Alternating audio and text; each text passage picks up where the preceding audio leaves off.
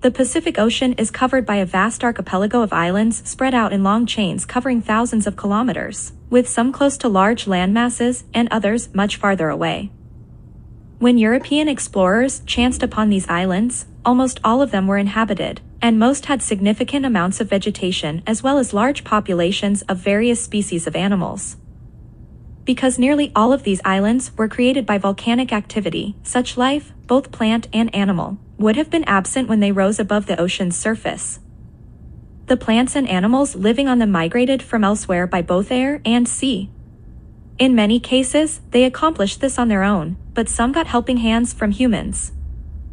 Plant life on the desolate volcanic Pacific Islands most likely initially arrived due to the wind.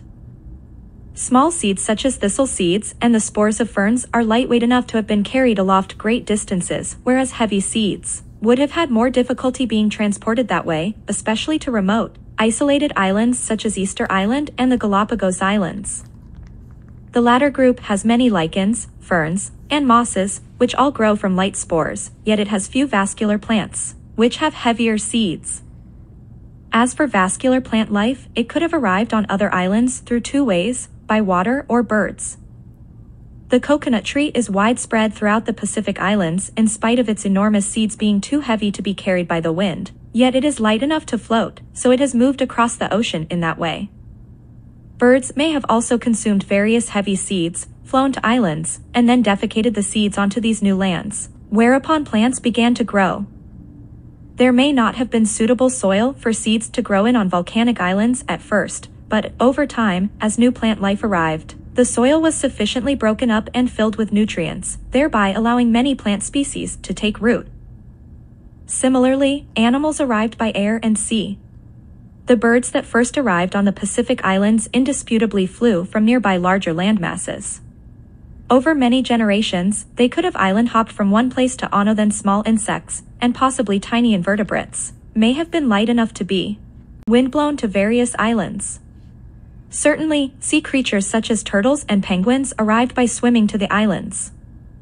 Small mammals and reptiles may have arrived by water, most likely after floating on rafts of dense vegetation which were blown out to sea during strong storms. Some species of mice have been known to do this, and lizards have also been found on rafts far from their native homelands. Today, many Pacific Islands are home to numerous plants and animals that reside throughout the rest of the world. The reason is that they were brought to the islands as a result of human migration.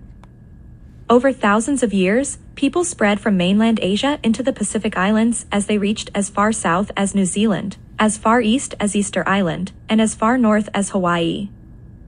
During these great migrations, people took plants and animals with them. One example is the chicken, which is found virtually everywhere in the Pacific today because it was transported in large canoes from island to island. The pig was also widespread throughout the Pacific and became an important source of protein for Pacific Islanders. Some animals, such as mice, were most likely stowaways on islanders' canoes. Furthermore, people took their staple plants, such as taro and yams, which they planted on the islands as they slowly across the Pacific Ocean. The Pacific natives were not the only ones who contributed to animal and plant migration, as Europeans also played a role of their own. Unfortunately, European explorers brought many animals that caused disruptions on the islands. Dogs, rats, snakes, and cats, for instance, hunted many species of small mammals and birds to extinction. Plant eaters such as goats and sheep had negative effects on small islands' vegetation as well. Nevertheless, these new animals provided some benefits. Goats and sheep, for instance, became important to the settlements of Europeans on New Zealand.